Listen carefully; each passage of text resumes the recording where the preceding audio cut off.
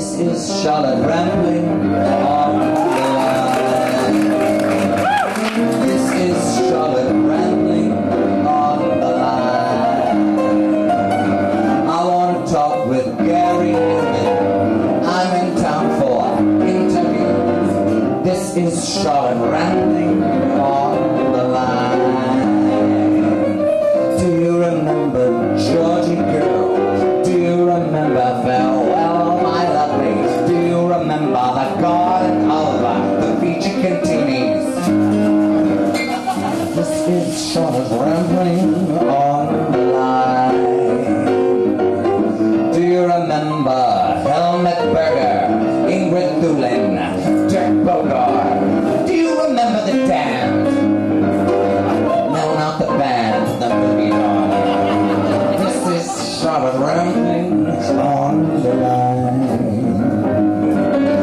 I'm out here with Jerry Hall, Beat It Pure, Chris Jones. We want a piece of the action, This is Charlotte Rampling on the line. Well, a couple of years ago, I got a call from a mutual acquaintance in San Francisco. Told me they were very worried about Bambi. Evidently, I got some. The Rolling Stones were in town doing their Bridges to Barbizon tour, some sort of nonsense. They were having a big show at the Cow Palace, and the rumor had it that they were having an after show at Slim's, and Bambi went down to Slim's to go to the Rolling Stones after party, and she didn't get in. And the story goes that she called in a bomb threat on the Rolling Stones after party. Now, ladies and gentlemen, I don't need to tell you in this time that we're living in, a bomb threat is a very serious issue. And so I thought, well, that's it. We're never going to hear from Bambi again. She's just gone. They're going to put her away forever under lock and key to rot away in the clean tank. But a couple of days later, I get a phone call. Girl, did you hear anything? Did you hear anything? Tell me what you heard. Did you hear anything? I said, well, Bambi told their own story. Rolling Stones, Bridges to Barbizon, bomb threat, clean tank. Girl, that's not true. That is simply not true. It's a vicious lie. It's a rumor. None of that happened. I mean, you know, girl, think about it. Nobody wants to fuck the Stones anymore. I was like, well, Bambi, oh yeah, I was in jail. Yeah, well, what happened? Well, girl, let me just first start off by telling you I'm doing really good. I'm doing really well. I got my SSI. They're giving me housing. They got me on my medication. I'm even out. You know, everybody knows I'm crazy. I'm crazy, girl, but they put me on this medication and I'm not fine. I'm doing great. I got myself a good job as a model, escort. And on this particular night, my agency called me up and they sent me, because girl, right now there are only 2 bars in San Francisco. There's a Backflip and there's the Red Room.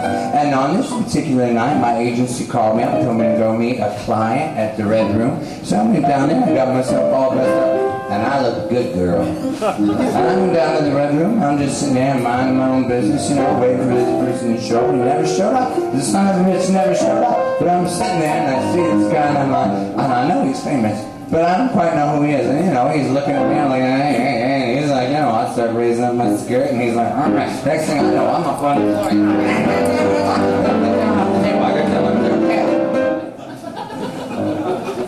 Security. I'm looking at myself. I know you're famous.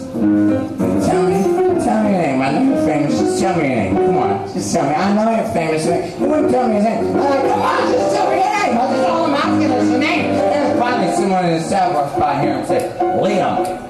Jesus, it's Liam Gallagher, girl. It was Oasis. It was the boys from Oasis. Only the hottest, sexiest stuff in rock and roll. Like, oh my God, I love you. Everybody in San Francisco loves you. Brother, I love you. There's me one. I don't recognize him because they cut their hair.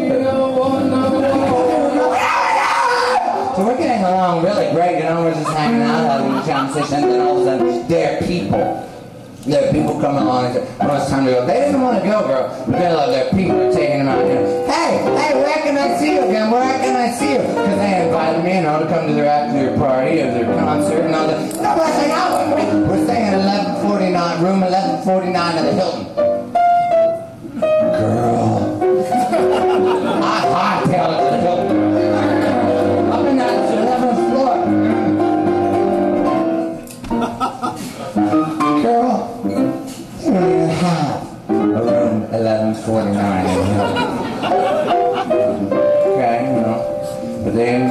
their after party at the backflip bar. So, you know, I got myself all dressed up, and I looked good. And I went down to the backflip bar. Hey, I'm here for the, you know, Oasis after party. You know. Well, are you in this? No, they put me on the list. They told me to come on down. They wouldn't let me in. I was like, hey, look, I know the band. I've worked here before. I know all you people. Just let me in. Why are you getting me on the show? They wouldn't let me in, girl. They wouldn't let me in. And I was like, just let me in. Everybody wants me. Everybody wants me. Just let me into the goddamn party. They wouldn't let me in. And all I can tell you is that I had a kind of a nuclear meltdown in my brain. And I found myself back in my room dialing 911. I don't know if it's true or not, but I heard a rumor that some skinhead